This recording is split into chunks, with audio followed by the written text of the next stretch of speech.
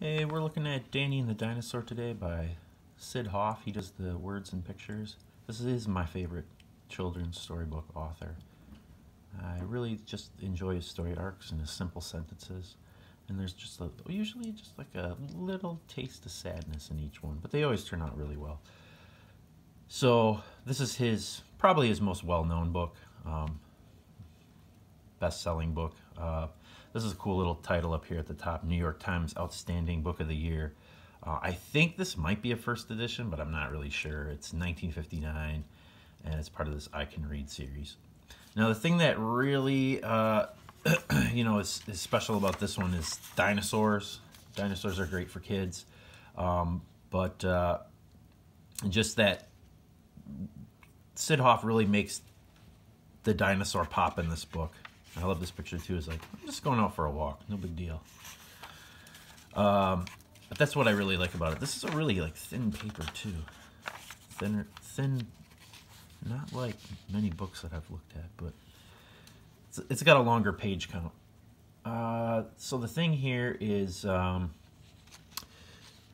Syd Hoff likes to use, this looks like some kind of a paint brush that he's using because the lines get smaller, not so thick as they end.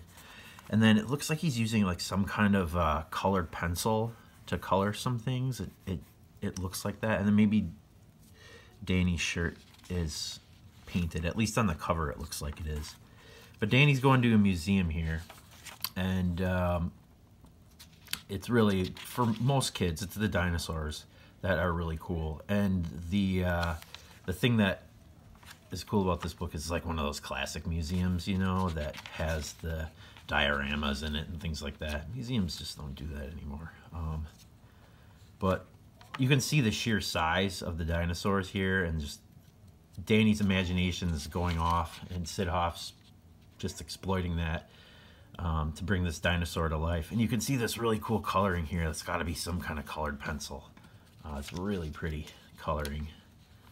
And again, really simple. And I love these sentences that he has in here. They're very small sentences, easy for kids to read, but they just almost have like a cadence to them. The policeman stared at them. He had never seen a dinosaur stop for a red light.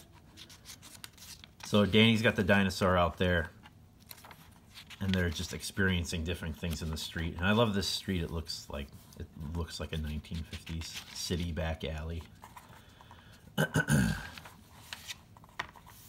And now they're gonna go do some they're gonna go help some people out here. So you can see the sheer size here also with the buildings that the dinosaur's climbing over.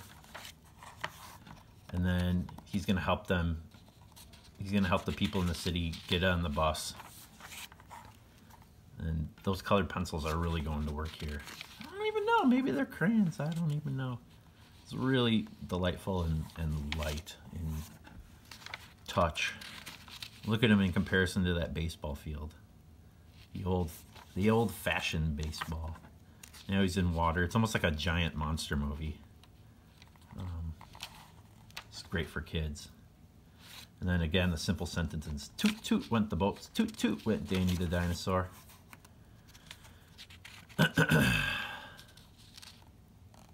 I love this little sign that he puts off away from the picture. 3 pictures on a page. And then the colors really pop because everyone wants to see Danny at the zoo. And I love all these pictures about the different animals at the zoo being all bummed out because no one's looking at them. Nobody stayed to see the monkeys. Everyone wanted to see the dinosaur. And then the policeman's like, get out of here. Nobody gets to see the regular animals. So they just go into a back alley and the dinosaur plays with some kids. Look at that size, the double spread page there. A splash page, if you will. And then they play some hide and seek, and it's like every other page he really lets this color go crazy. And this is a good message here. Brush your teeth every day. And then eventually it comes to the end of the day, and everyone's got to go go home, and Danny's got to go.